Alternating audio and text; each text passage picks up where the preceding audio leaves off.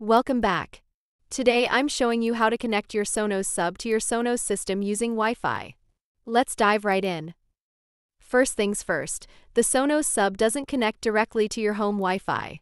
Instead, it links wirelessly to a primary Sonos speaker or home theater device, like an amp, beam, or arc, using Sonos's own private 5 GHz link. So when you hit Connect Sub in the Sonos app, that's what's happening behind the scenes. Step 1. Position your sub in your room and plug it in. Leave clearance for sound, especially around the opening. Power it on until the LED glows solid white. If you've tried before and it's not appearing in the app, do a factory reset. Unplug it, wait 30 seconds, then plug it back in while pressing and holding the pair button. Keep holding until the light flashes orange and white. Open the Sonos app on your phone. Go to Settings. Then System or My System in older app versions. Select the room that has your main Sonos speaker or home theater device.